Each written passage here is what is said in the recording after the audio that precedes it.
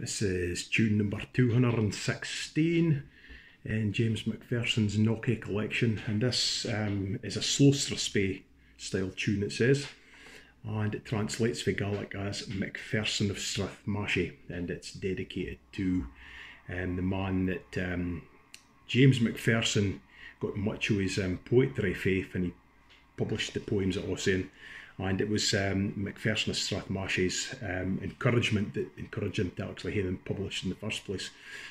He was a noted singer and reciter. In fact, the speed at which he could sing to Strathspeyan real tempos was much noted upon at the time. So regardless of what you think of Macpherson's translations of the poems of Ossian, there's definitely fact within it that I think, but it's a bit more complicated whether they're authentic or no.